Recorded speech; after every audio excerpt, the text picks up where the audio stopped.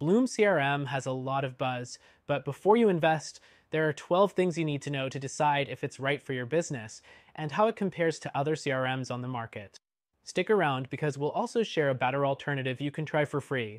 First, Bloom CRM is designed for creative professionals like photographers, designers, and event planners.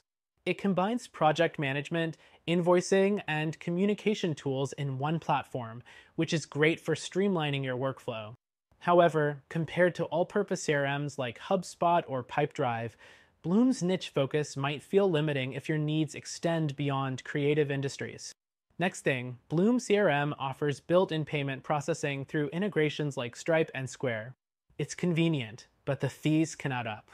Competitors like Dubsado often offer more flexible payment processing options or allow you to pass fees to clients. The third thing to know is its client portal. Bloom provides a branded space where clients can review contracts, invoices, and project details. It's a standout feature for creating a professional client experience.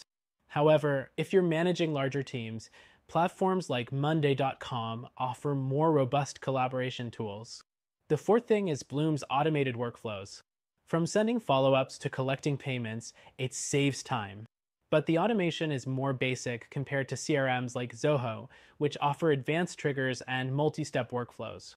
If your business needs deep customization, this could be a limitation. Next, Bloom includes marketing tools like email templates and campaign tracking.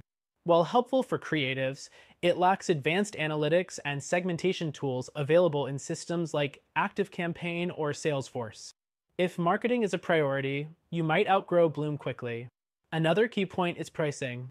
Bloom CRM offers a simple flat-rate subscription, which is attractive for freelancers and small teams.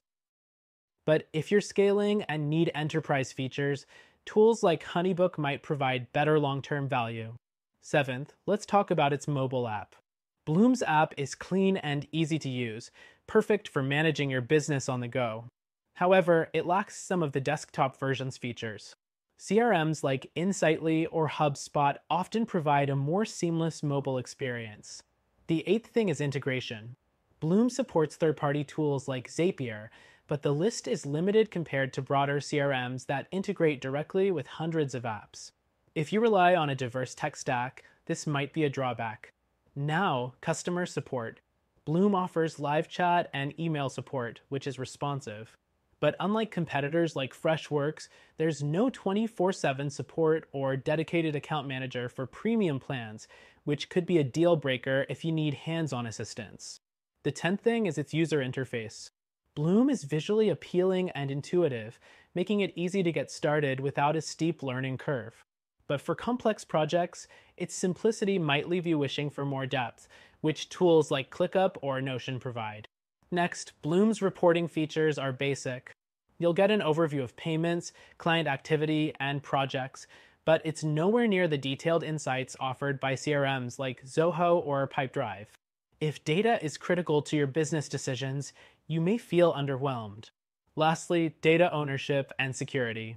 Bloom takes client privacy seriously, but the platform doesn't offer the same level of compliance certifications or encryption features as enterprise CRMs. If your business handles sensitive data, it's worth considering alternatives like Salesforce. So, is Bloom CRM worth it? For creative professionals seeking a simple, streamlined tool, it's a solid option.